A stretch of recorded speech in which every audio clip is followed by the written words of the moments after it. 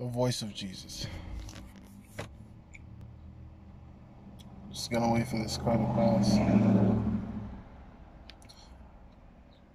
The voice of Jesus is just it's amazing. The Bible describes the voice of God the Father, the voice of Jesus, the voice of, I'm not sure if it says the same thing about the Holy Spirit. I have to look into that. But it describes it here. These are the words that they use for the voice of Jesus, of God and Jesus. There's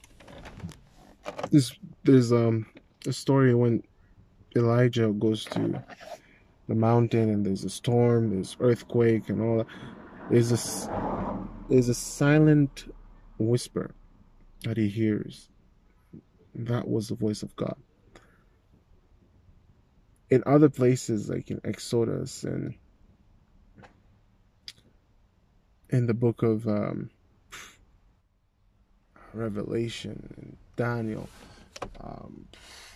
you hear the voice of Jesus and God being described as a loud voice, rushing waters, sounding like rushing waters, a voice, so sounding like a trumpet.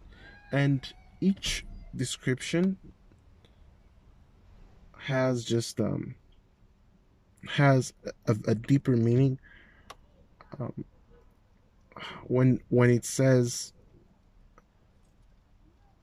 the voice of a trumpet, what comes to mind is judgment, announcement, judgment, declaration. When it says the voice of rushing waters, it sounds peaceful, sounds just peace. Thundering voice, thunder. That's like immediate action required, so there's like different facets to the voice of Jesus. This is part of a series that I'm gonna start doing now on YouTube, probably every day now. I'm gonna talk to you about, because Jesus told me to tell everyone about him, so I'm gonna talk to you guys about just some aspects of Jesus. So the voice of Jesus, that's what we're talking about today. For me, when I heard the voice of Jesus, I didn't know scripture that well. I was a little kid. My siblings have had the opportunity to go. They went to a school, an elementary school, that made them. It was part of the school curriculum to finish the Bible in 1 year or 1 semester, I believe. Or I forgot how they did it, but they'll have this audio Bible and they'll have the physical Bible, and they had to read it. And that was part of it was going for marks and stuff like that. And so they had that. They finished it over and over. I never did as a kid. So I never I never reached grade 2 or 3 there. We left the country, Kenya, before I could go through that system. So I had to read the Bible on my own and, just read from cover to cover. But then later on in life, God made it in such a way that we went back to Kenya, and I went back to that school, and we finished the Bible from cover to cover in one year. So this semester we reached to a certain point, and then we finished it in one semester, 1 year. I forget how we did it, but we did it with the audio book. It was really nice. The name of the school is Ebenezer. God bless those people. We're talking about the voice of Jesus. So when I heard the voice of Jesus was before all that. The school was after. I was in Sierra Leone. That's a country in West Africa, and I remember God telling me to write it down. I hope I did. I might be in trouble if I didn't. I've written a lot about, so it's probably in there, but I'll check. I have a thing that I'm writing, a book that I'm writing. It's probably in there, but I'll check and make sure that I wrote that down there. But we're sharing about it. When I heard it, voice of Jesus, what it sounded like, and I don't know if I shared this in one of my live videos, as the voice of Jesus sounds like the sound of, oh, here it comes. Here comes the car. You're gonna like this. There we go. It's beautiful. You know why? Because when it passes, you hear that wind, and I pray that you sort of get it.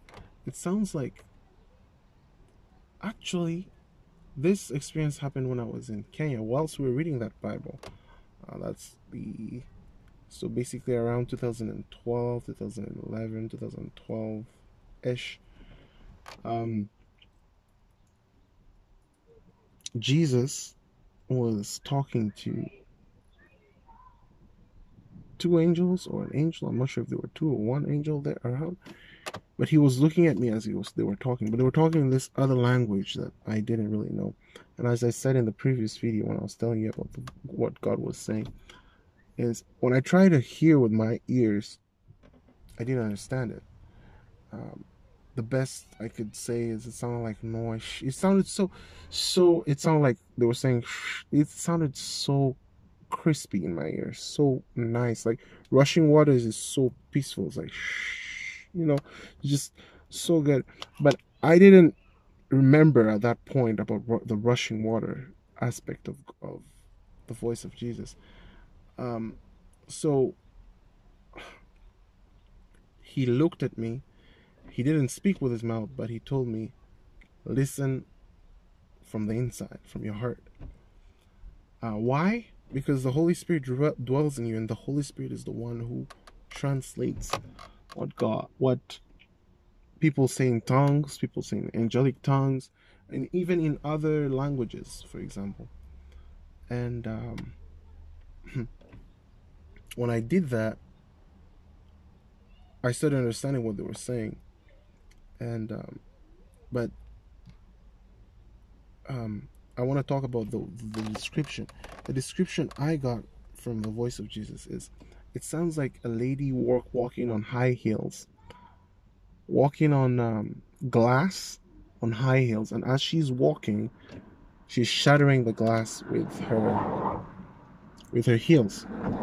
So it's like, that's how it's so peaceful. That's the rushing water aspect of the voice of Jesus, the voice of God, the rushing water, the peaceful one that is just so good. Obviously there's the other aspect, the thundering, the loud as a trumpet. That's I'm probably not going to touch on that on this video. I'll do that on the other one. But today, God says, why not? Okay, all right, Lord, have your way. So yeah, that's how it sounded like. Just imagine someone walking with high heels on glass, and the glass is shattered, not exactly shattered, but as she's walking, she's shattering it with her heels. Like, I don't know if you've heard it.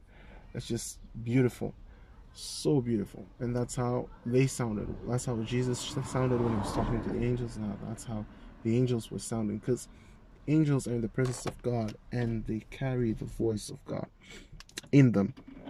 They're not allowed to say any message. They're not allowed to say any message. More like, if God tells them say Ford, like this car is a Ford, they're not allowed to say anything else other than that. They only say what God says. So that's the beautiful thing about angels. Sorry, I'm laughing because as I'm talking, I'm hearing they crack jokes too. That's the thing. That's the funny part of it. Like, God is a serious God in the sense that, like, he's supposed to be taken seriously, but he does have a sense of humor. So the angels do crack jokes. So sometimes the reason why we're gonna just talk about Jesus is because when we talk about Jesus, he shows up. That's just another interesting fact about him. When you talk about him, he shows up. So as I'm talking about him and I'm talking about angels, I could hear them laughing and making jokes about me and about stuff. So it's funny, but it's good to know that they're around. May the Lord open up our ears, open up your ears as you're watching this video, to hear his voice, to hear the voice of the Lord, and if it's his desire, to hear the voice of angels, in Jesus' name. yeah, tell them about the angel with the sword. All right, fine. How about I make another video? Okay, fine. Yeah, you win. He during that time, it was I really this is why I can't forget my experience in Ebenezer Academy, AIC Ebenezer Academy, when I went back to Kenya, because I had a fun time with Jesus at that time. It was so good. During that time, he would show me that there are angels responsible for, like, there's a servant of God, the angel, also, which is also the word angel, because angel means servant of God, basically. I forget in which language, I'm not sure. Probably Hebrew or Aramaic, I'm not sure. I'm not gonna lie. That's not my area of expertise, languages and stuff. But it means messenger of God. So obviously there's a pastor in charge of a church, right? He's the elder. But in the spiritual world, there's an angel who stands in that church. Sorry, I belched. Who guards the sword. The sword is the word of God. He holds it in that church. And depending on how the relationship with God and that church, the sword that the angel holds, the relationship with God brightens the sword. If it's a good relationship, the sword is really bright and it goes straight up to heaven. And if it's a bad relationship, the sword is dim. Anyway, these are things that I should include in my book, but I'll share it for free on YouTube here. Thank you, Jesus. Thank you, Lord. Yeah, we are created for one purpose and one purpose only, and that's for His glory. Yeah, so they carry that, the angels, they stand there, and those angels, those particular angels, are super tall. Some of them are as tall as you know how tall church buildings are, like the front, especially the ones that have the cross on top of it.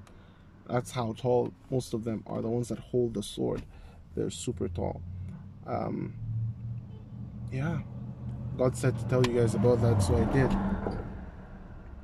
And healing for whoever has pain in their neck in Jesus' name. Amen. Yeah, that happens to me. That's the weird part. He twitches me. But anyway, that is the voice of, that concludes it. Well, doesn't conclude everything about the voice of God, but that's what we'll talk about today. The voice of God. I felt like God wanted me to share that, and I pray that as soon as you hear this, that the Lord opens your ears and let you hear Him speak to you. In Jesus' name, wherever you are, at the sound of my voice, you hear Him speak. Speak in Jesus' name. Yeah, yeah. It might come like a gentle whisper. It might come like thunder. It might come like a trumpet. This is fire.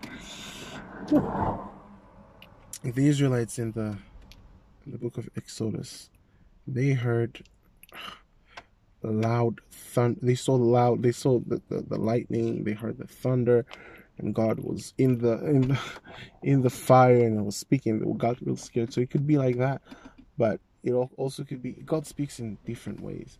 And I think the next video I'm gonna make is how God speaks to us through dreams. Check that one out. Thank you, Lord.